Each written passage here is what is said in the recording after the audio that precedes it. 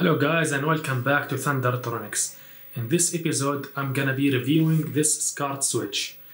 It is a SCART switch I bought from AliExpress. It has 10 inputs and one output in the form of traditional SCART, the European SCART, and another SCART which is the JP21. These two are the these two are the outputs and we have 10 inputs. Now originally I wanted something around 8 inputs, 9 inputs or something like that. So this one is more than enough for my needs and it doesn't really take much space. Now in terms of design, I think that it is really nice because the switches are actually separated well and it can fit any tight space, and aesthetically it's really not that bad. As you can see right here, it is powered by a USB cable, and it does come with a cable, and it does come with a SCART male-to-male in order to connect it to your display if you want to. And it also has these outputs, which are the RGB and the CSync, as well as the audio left and right and the phono jack, in case you really want to extract the signals to another source besides the SCART one. So it really is a very good one in terms of specs and the form factor. It has a plexiglass, very nice. It has the rubber feet, which is a really nice feature, especially the AliExpress type of goods, which sometimes doesn't have this much detail. And the labels are really clear if you really want to dig into the part numbers and so on and understand how it works. Now let's have a closer look on the design. This design, as you can see, uses physical relays, not some analog ICs or something like that. Of course, the ICs are the best in terms of new technology and so on, but this old technology of physical relays are really proven, and you cannot do mistakes using them. So since this is from AliExpress, I think this is the best way that they can do it, because it's not really that reputable source. I'm not familiar who actually designed this one, because it's available from too many sources out there on AliExpress, on eBay. People say they have cloned some otaku store device, but I'm not familiar with this. But you know, I'm not really interested to know the story behind it, since it's really available and it's really cheap. It features an automatic switching. There is, to my understanding, no manual switching, and I haven't really tested out to see if it has any manual switching around. And for me, I don't see any push buttons or switches to actually pick the source that you want. But since it is an automatic switch, you can really just activate the input that you want, and it will automatically latch it to the output. And in case you have simultaneous outputs or inputs, as I will demonstrate later in the video, this thing can actually switch the newest one. So if you hook Super Nintendo on input 1 or the Genesis on input 2, if you powered on the Genesis, it will be displayed. If you powered on the Super Nintendo next, the Super Nintendo will be the output, and when you turn it off, it returns back to the Sega Genesis. So even if you turn off one of the signals, it automatically goes to the next one. I see some microcontroller, the microcontroller circuitry around here.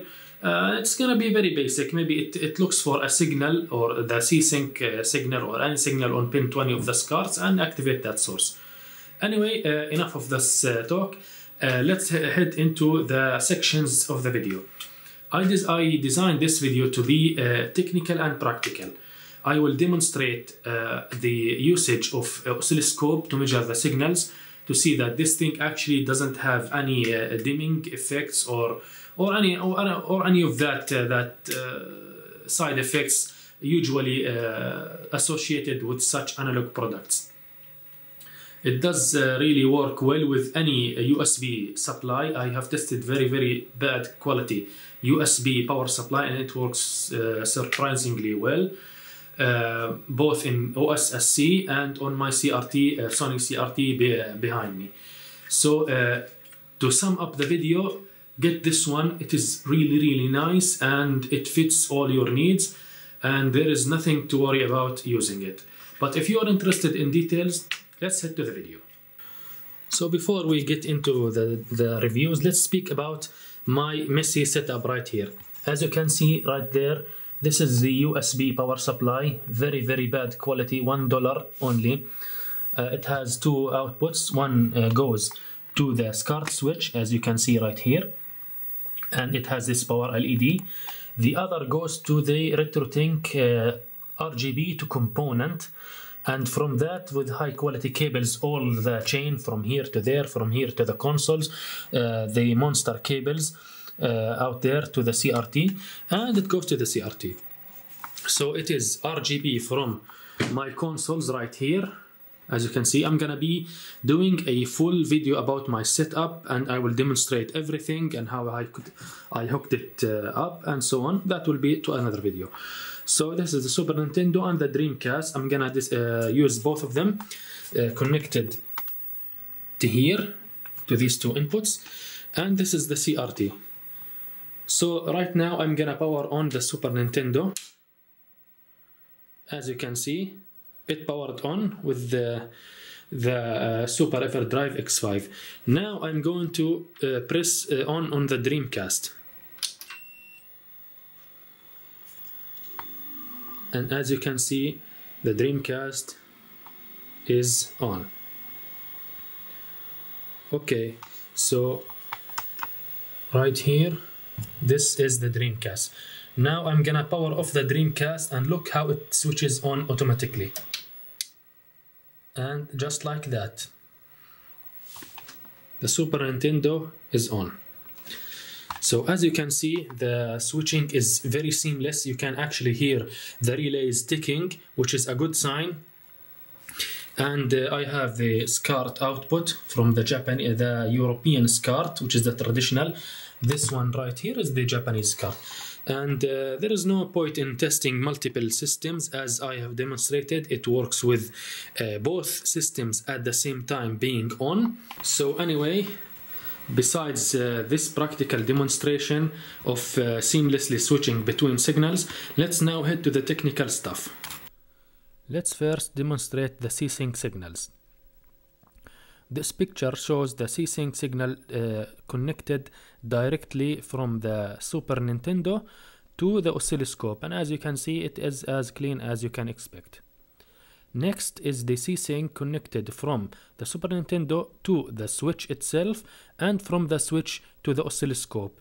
And as you can see, it is really the same as the previous one, with just a little bit of noise, which is really not that much of an effect. Now this one is using the very bad power supply. Now the next picture, which is this one, uses a very good USB power supply from Panasonic, and as you can see, it really enhances it just a little bit. Next, I used the full color background test. I used the red test, so the screen is all red.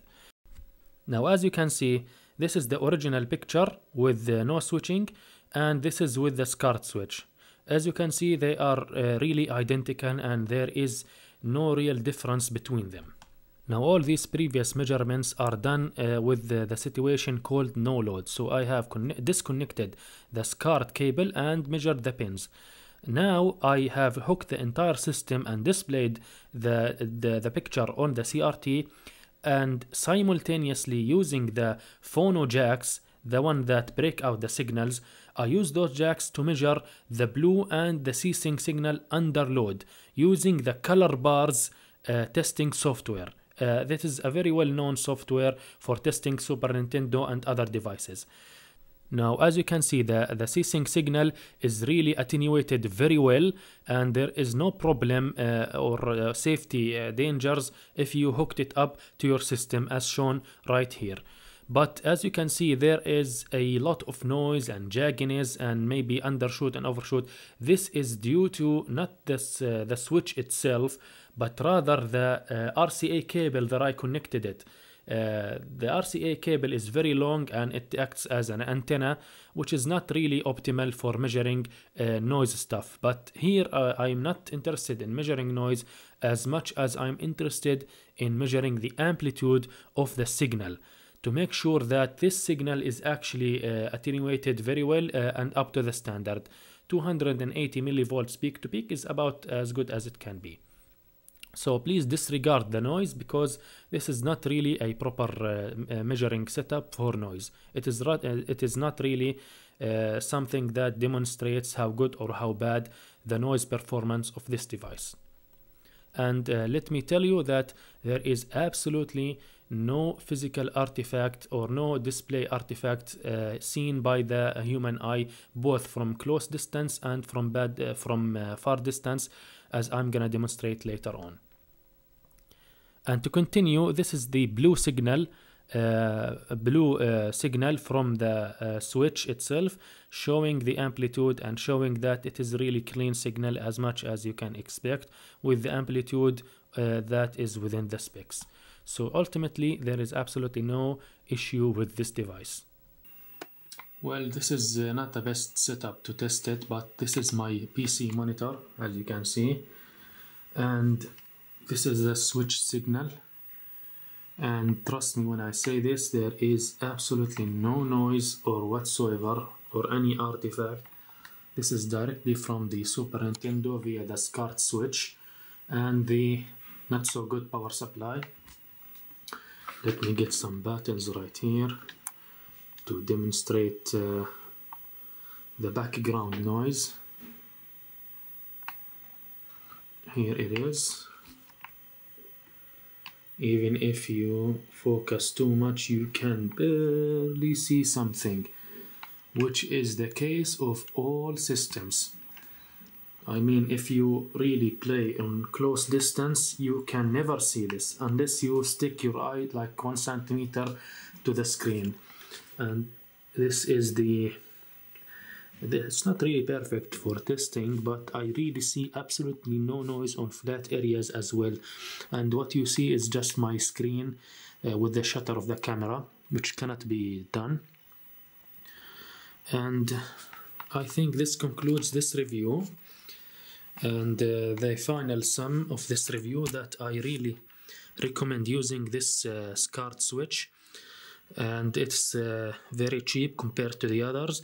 It is automatic, it has all the features, except if you are a truly advanced and professional, you want sync stripping and you want multiple outputs, buffered, amplified, filtered, what so on, then you should search another solution. But if you really want some basic and slightly advanced features like automatic switching and so on, then this is the real deal. So the final verdict is that I totally recommend using this SCART switch, and it is the best choice for beginners and professionals alike.